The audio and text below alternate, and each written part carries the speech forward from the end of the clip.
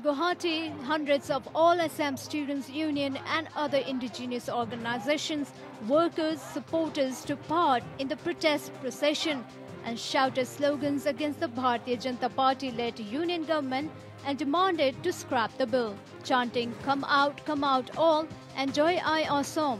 The All Assam Student Union took out a torch rallies across the state against the contentious Citizenship Amendment Bill 2016 and the centre's plan to reintroduce it in the ongoing winter session of the parliament.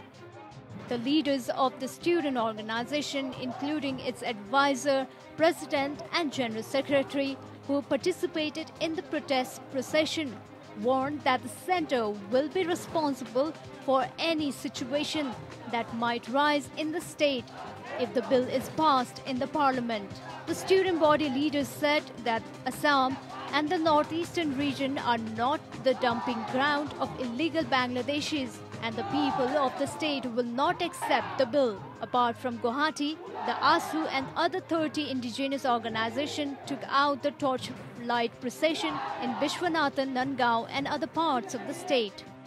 Central government, they are trying to introduce this cap in the soil of Assam and entire Northeast, targeting the vote bank politics. We cannot accept such an unconstitutional issue, and therefore we strongly warn to the central government that do not impose the load of illegal foreigners in Assam. We want to demand to the central government that scrap this communal decolonial bill, because it is totally against the sentiment of the indigenous people of Assam and entire Northeast.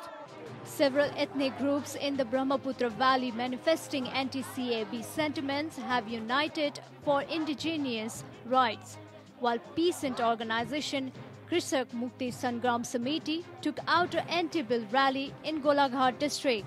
The Assam Jatibati Yuva Chhatra Parishad held demonstration in Digboi, Tinsukia and Upper Assam district. Protesters said that the bill would breach the clause of the historic Assam Accord, which states that all illegal immigrants who came into the country from Bangladesh after 1971, irrespective of their religion, have to be deported. Bureau Report.